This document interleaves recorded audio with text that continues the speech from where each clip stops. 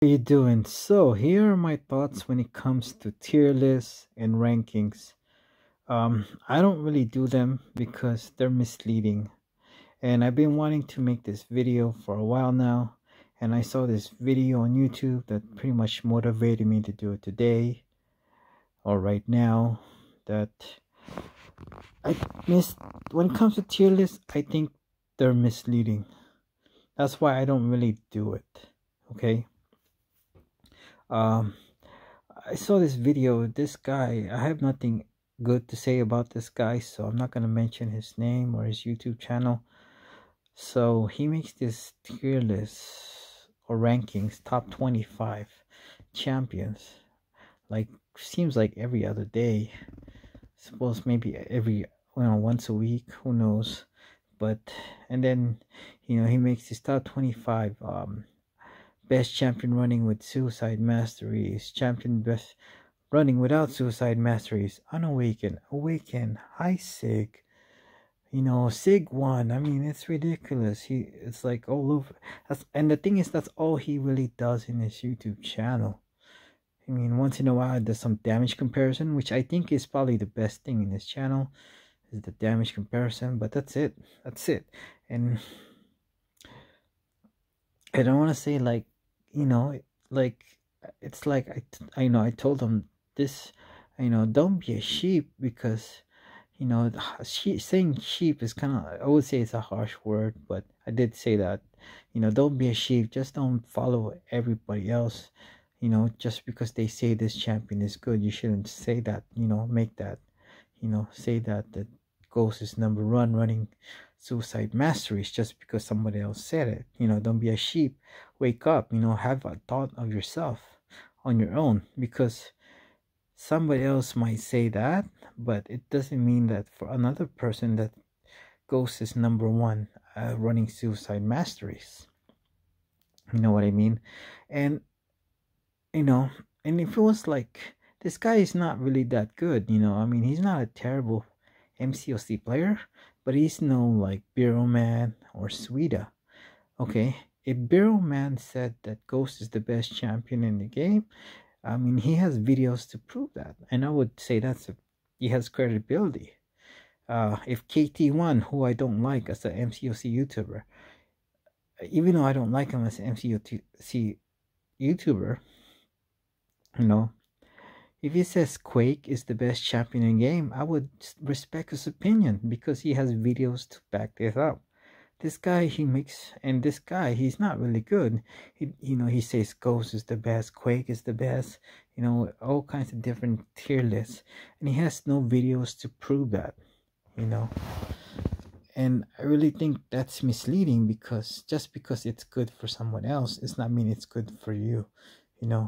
I made a video on comparison, who is the best MCOC champion in the game, and I compared Diablo, Ghost, and Quake. Okay, and Diablo soloed Winter Soldier without synergies. Saint Ghost and Quake, it wasn't even close. Okay, to be fair, I gave Quake 10% attack boost, as well as a synergy team, because there's obviously class disadvantage against Winter Soldier, but it wasn't even close. I mean, he only took 7% health. I mean, he had Winter Soldier still had 93% health left. Okay, and I even compared it with my 4-star rank 5 Diablo. And by the way, I was using Autofight, if I hadn't mentioned it. Okay, I was using Autofight, and Autofight Diablo soloed it without synergy. It was a 5-star rank 5. And Ghost and Quake, it wasn't even close as a 5-star rank 5 using Autofight. Okay, and my 4-star rank 5 Diablo was able to do as much damage as Quake as a 4-star. Think about it. Okay, to be fair, Quake was only Quake does a class disadvantage and she was only Sig 1. At the same time, come on, that's a 5-star compared to 4-star. That's a big difference in the game. So, say that. The reason why I made that video, I'll post down the link below, just because for a skilled player, you could say, you can make an argument that Ghost or Quake is the best champion in the game. It doesn't mean that it's the best champion for everybody else. You know, I used Autofight to really tell you, like, okay, these are pretty much how beginners play. If you tell a beginner who doesn't know anything about the game, who's the best champion in the game, it's Ghost or Quake, and they rank him as a 4-star or even as a 5-star, and be like, man, I suck with Ghost or Quake, because they don't know how to play with those champions. They're new to the game. It takes a lot of time. Plus, you have to kind of like their play style. Maybe maybe not the play style for them. With Diablo, he's so easy to play with. It's not difficult to play with. So I think as a beginner, or even some cases as an average MCOC player, Diablo is better than Ghost or Quake, and I have a video to prove that using Autofight. I'll post down the link below. So I think it's misleading tier list. That's why I don't make them. And if you're gonna make a tier list, you should back it up. If you say Quake is the best, or Ghost is the best, you should make videos saying that. Every time I make a video, let's just start with Cable. He was one of my favorite champions. I said he's the best horseman champion in the game, and I have plenty of videos to say that, to back that up. I can't say Quake or Ghost is the best champion in the game without videos to back that up. Why would I say they're the best if I don't even have videos to back that up? It doesn't make any sense, right? I'm not, I say Cable because that's not my. It's like, if I had a tier list, they're not going to be the best champion in the game. That's for me. That's my tier list. That's not their tier list or anybody else. That's my tier list. Okay, because I can't prove that Quake and Ghost is the best champion without gameplay to prove it. Why would I say it? So another thing I said was Diablo was the best buff in 2021. Best Mystic Champion running Suicide Masteries. I have videos to back that up. I also said King Groot was the best tune-up buff in MCOC.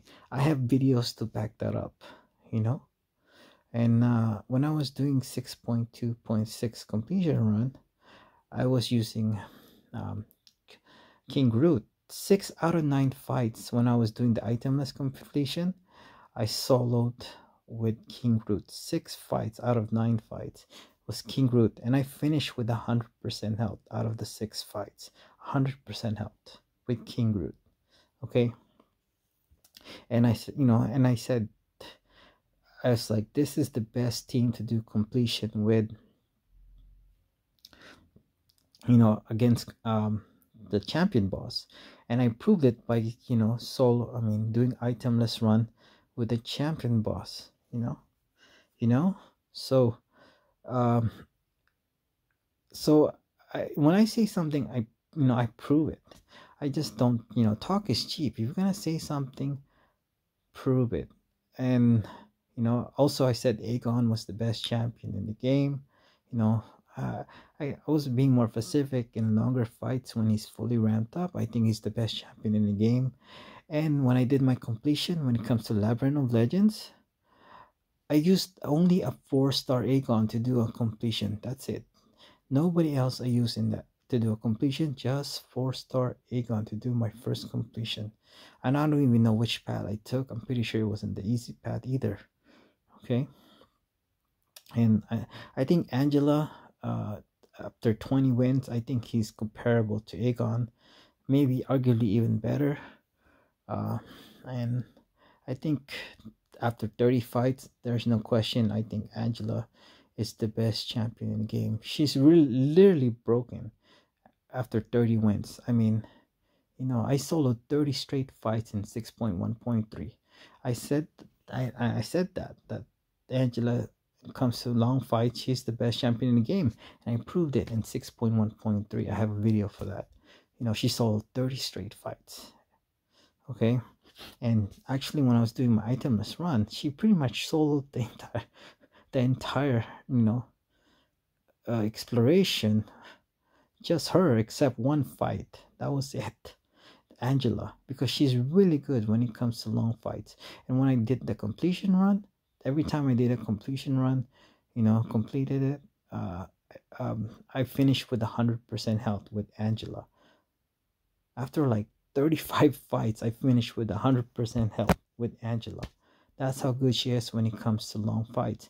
And I said it, like after 20 wins, and definitely, arguably, Angela, and for sure by 30 wins, Angela is the best champion in the game with Odin synergy. I don't know if I mentioned that, but with Odin synergy. Okay, she's just literally broken with Odin synergy after a very long fight, and I've proven that with a video. I think Angela, in theory, is like, it really varies.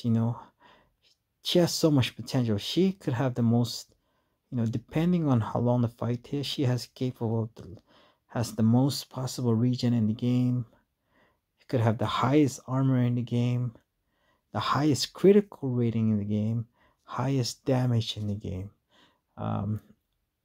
If depending how long the fight is, because every fight with all the synergy, the buff potency increases. It's not even like linear. A lot of people mistaken that it's linear. It's actually I don't want to say exponential, but close to exponential, somewhere in the middle between linear and exponential, because of the altitude buff. So yeah, Angela is really good when it comes to long fight, and I said that she is the best when it comes to long fights, 20 or more wins, and I proved that with the video. So if you're gonna say something, back it up with a video. Talk is cheap. Just don't say something. Make a tier list based on any what other people are saying. Base it on your tier list, not nobody else. Not to sound like a hypocrite, I did say that Kitty Pryde was better than Ghost, even though before she even came out, just by reading her abilities and watching a few highlights from Marvel Contest of Champion.